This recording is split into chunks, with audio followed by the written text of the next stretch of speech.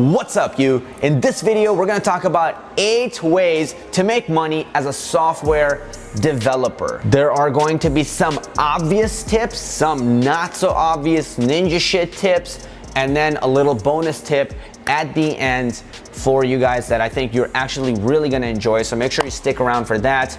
With that said, let's jump right into it. Please help me beat the YouTube algorithm. Smash that like button if you haven't already. Subscribe to the channel because this channel is all about helping you become more successful as a developer and taking your income to the next level. And with that said, let's jump right into it. I do want to mention that if you want to take your freelancing skills to the next level, I have a masterclass. It's in the link below. I'm not going to talk much more about it, but it's pretty awesome. Go check it out. Let's continue. I saw this video my first night and I was inspired and I was like, okay, let me talk about this as well. There are lots of different ways you can actually make an income as a developer, and I feel like some of them are not as obvious to every single person and not every single person knows about them. So in this video, I'm going to share with you all of the ones that I figured out and did a lot of these personally, and then which ones are the best, you decide, and then you go for them. So let's get started and get into it. So number one, obviously getting a developer job, okay? So if you get a job as a software developer, you can be making an income. That's the most obvious. Let's go to number two. You can freelance as a developer. So what does that mean? You can actually get, say, a local client to pay you, okay? So freelancing is broken down into many different ways because it depends how you actually get the client, okay? So for two, we'll say local clients. You could go to clients and you could go to meetup.com and meet people there. This way, it's easy for the people to get to know you, like you, and trust you because they see you face to face. So you actually have much more of a chance to be able to land a client that you meet locally. Number three, you could do jobs on UpWork.com. Now, here's the trick with UpWork.com. If you type in and you are looking at jobs, so say you go to the job section on Upwork and you type in JavaScript, okay? And you are looking at different jobs that exist there. If you look at things that say expert developer and you need to be able to do something with data science or machine learning, or you need to be able to do stuff with Apache or something, you're probably not gonna be able to do it, okay? It's gonna be a little bit too complex. You gotta know your level. If you're a beginner and you're intermediate, you want to look for maybe not a job that'll pay you $15,000. You maybe want to look at a job that'll pay you $5,000 that's maybe building an online store. It requires intermediate skill level, and guess what? It's gonna only take you a few months of experience to be able to build something like that. So you have to have the eye for what kind of project you can do. If you're even more beginner than that, well then don't do the thing that requires you 3 months of experience. Do the thing that pays you $300. That's most likely gonna be an entry-level thing. Maybe they want you to write a little piece of code that can do something with CSV files, or it tracks something on Amazon.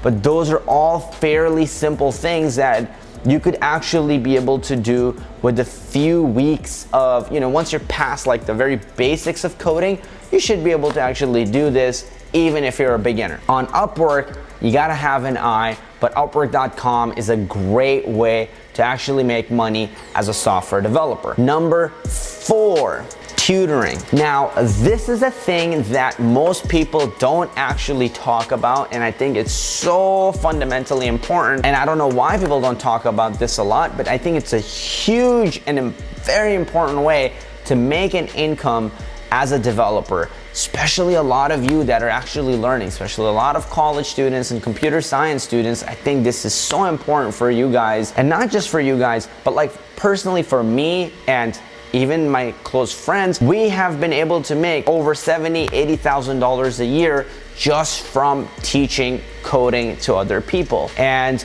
before I even began and started doing freelancing, I was teaching coding.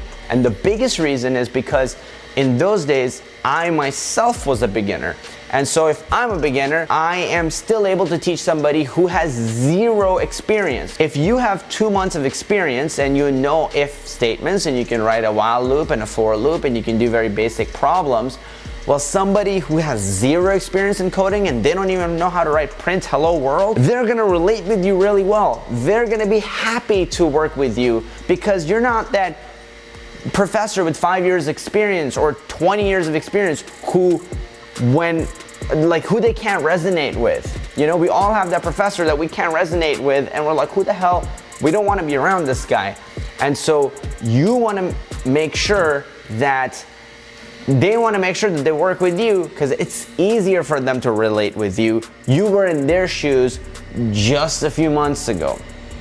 So you're actually going to be better instructor for them, and you can be charging $35 to $50 or more, even $75 an hour teaching them. If you completely suck and you're a complete beginner, of course you can't be charging them $50 an hour. If you can't do anything and you have terrible social skills and terrible speaking skills, of course it's not gonna happen, right?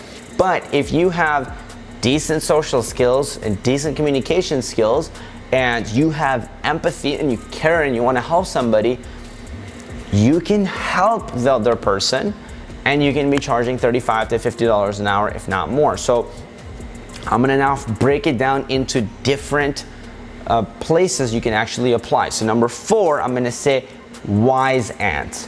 So you can go on WiseAnt and apply on WiseAnt to tutor people. Number 5, you can actually go to takelessons.com and apply. By the way, this video is not sponsored by WiseAnt or Take Lessons. Those are the 2 platforms I used to use and my close friends used to use to be able to make an income. Number 6, I wanna give this resource to you guys, people per hour. So there are a lot of people who are not in the United States. When it comes to tutoring, you might actually not be able to do it, you know, on WiseAnt or Take Lessons, because those, I believe, are primarily for United States. So you might wanna look into something called people per hour and, you know, Google, also you can Google the equivalent of a tutoring resource in your own country, and people per hour is a good tutoring resource. Number 7, CodeMentor. Now, if you have any amount of experience in coding, especially if you're more advanced, this is not a beginner-friendly platform. So if you're a beginner, do not look at CodeMentor.io. But if you have, like, if you're good or you're advanced, I mean, this is your platform. This is it's so curated and it's so amazing for freelance developers who want to be able to help people. And what I found on CodeMentor is the clients are also really incredibly skilled people and really amazing people in general. So you're not working with like little kids or people who have no idea about coding like you might be working with on WiseAnt or Take Lessons or people per hour. But on CodeMentor, you're working with also really amazing people. And so this is a great platform if you're skilled as a developer, and you can actually be making probably the most amount of money when it comes to teaching on CodeMentor. There are a lot of developers I know that are actually making 6 figures on CodeMentor and absolutely killing it and have a great lifestyle. So I would look into CodeMentor. Number 8, YouTube. Now this is a bonus one, but I want to mention this because every developer under the sun is doing something with coding and on YouTube. First of all, of course, there's me. I'm a developer and I'm on YouTube. And then you have Joshua Fluke, and then you have Corey Schaefer, and then you have Chris Hawk, and then you have John Sonmez, and then you have Tech Lead, and you got Jomatech. I mean, oh my Lord, the list goes on. The point is, they all figured out the trick, which is become a developer and make videos. So did I. It works. There's a huge niche for developers online, and everybody and their freaking mother, when they make a video on a day in the life as a software engineer, it gets views.